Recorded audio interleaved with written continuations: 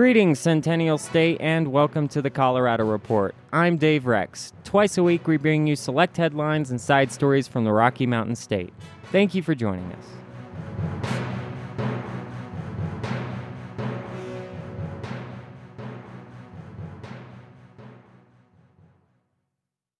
This trail jogger, whose name we do not know yet, told Colorado Parks and Wildlife that he heard something behind him. He turns around, he sees this mountain lion, which then lunged at him, bit him in the face and neck. They get into it. Ultimately, the man was able to overpower the animal and suffocate it. Now, wildlife officials say it was a young mountain lion, about the size of this one, around 80 pounds, though this is not the lion from the attack.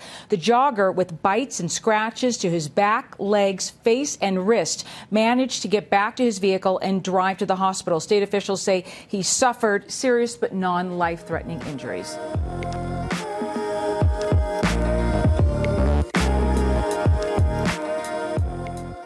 Colorado Springs doctor is heading up to Denver to support a bill that would make it illegal to vape indoors. 11 News reporter Jenna Mitta is live at the El Paso County Citizen Service Center. Jenna, why is it not illegal right now?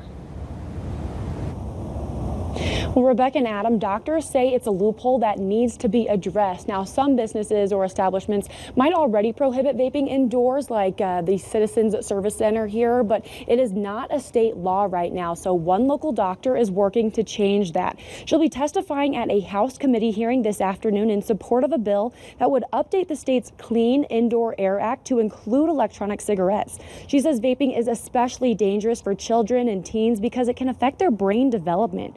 Doctors are hoping that by making vaping illegal indoors, it might help change the mindset people have that e-cigarettes are safe.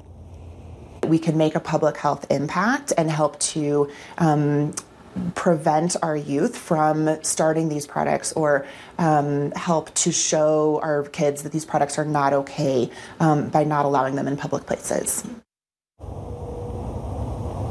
Now, if you support this bill or if you want to make your voice heard, you can send a pre-written letter to your state representative. We have a link about how to do that on our website, kktv.com. Just click on the red Find It tab. Reporting live in Colorado Springs, Jenna Mitta, KKTV 11 News. Big topic right now. Thanks so much, Jenna.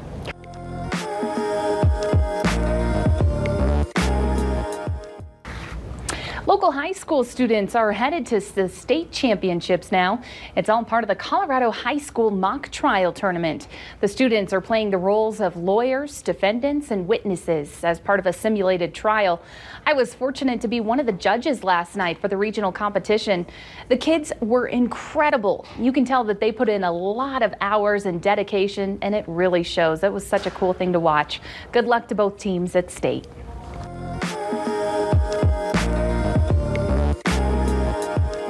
And that's it for this Wednesday edition of the Colorado Report. You can check out links and show notes for this and all episodes at thecoloradoreport.com. You can send your emails to coloradoreport@gmail.com. You can tweet me. The handle is @thecoreport. And don't forget to subscribe. Thank you so much for listening. I'll talk to you soon.